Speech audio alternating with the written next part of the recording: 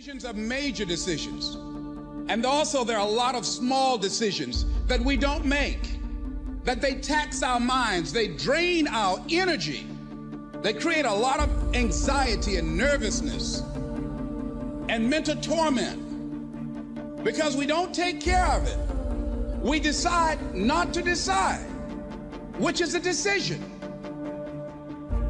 Deciding to decide, to act, is a major, major challenge for all of us at different points in different areas of our lives.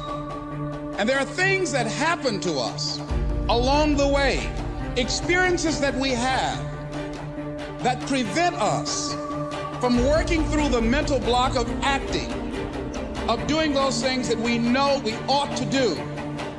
What is there that you know you need to do, that you want to do this, but for some reason or another, you've been holding back?